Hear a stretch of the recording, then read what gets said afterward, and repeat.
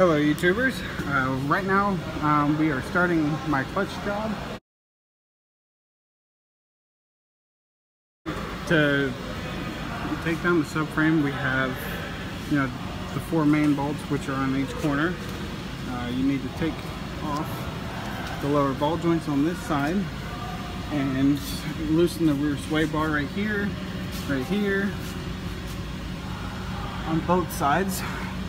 And then the mystery thing that keeps getting it hung up is this AC line. This AC line is bolted onto the subframe, so if you're trying to drop it and it's not dropping, you are stretching the hell out of that line right there.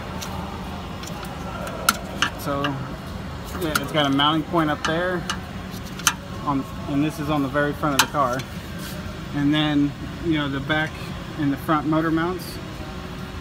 And that should be all to drop the subframe on this car, so you can easily get access to the bottom side of the car. Right now we got everything pretty much undone.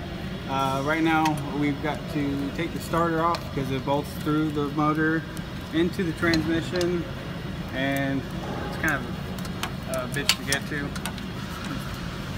And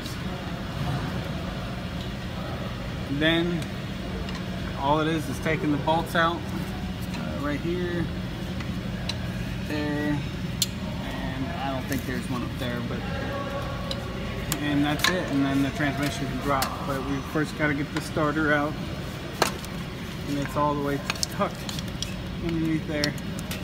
But okay, so I really didn't get to videotape the back half of the repair or changing out the clutch.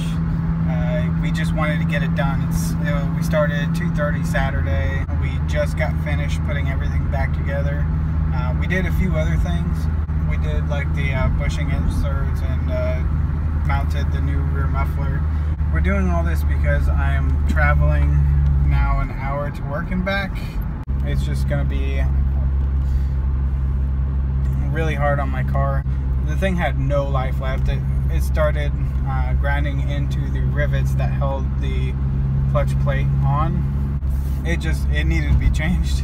It looked terrible. The friction surface was all scored, and I'll see if I can get to work tomorrow because I think I still have some cleaning up to do. The worst part about this is staying under 3,000 RPM for over 500 miles. And that's gonna kill me because I like to wreck the shit out of this car.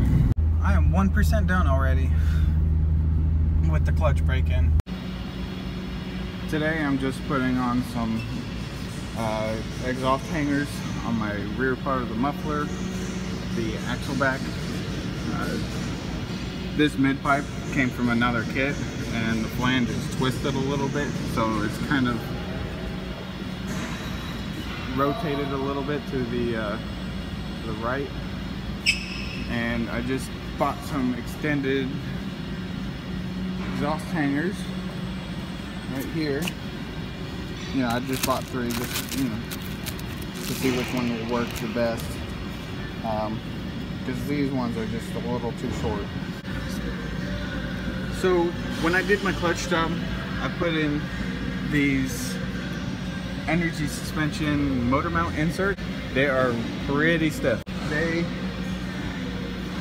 basically transfer every bit of vibration of the motor into the cabin of the car, but they work. They work very well.